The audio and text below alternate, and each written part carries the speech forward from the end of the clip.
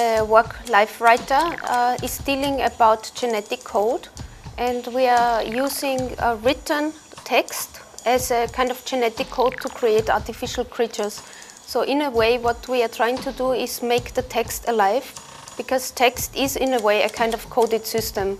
And the genetic code of our body is also a kind of language. I'm typing codes mostly on my keyboard, and when I press the return key, this creature comes. And there is no transition.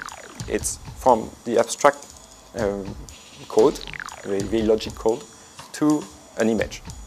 And there's nothing in between. It just comes. So it's this idea of creating life through the act of thinking and then materializing it and then making it sort of escape your own imagination. When you type the text, you know that this creature is the text, but it doesn't look like a text anymore.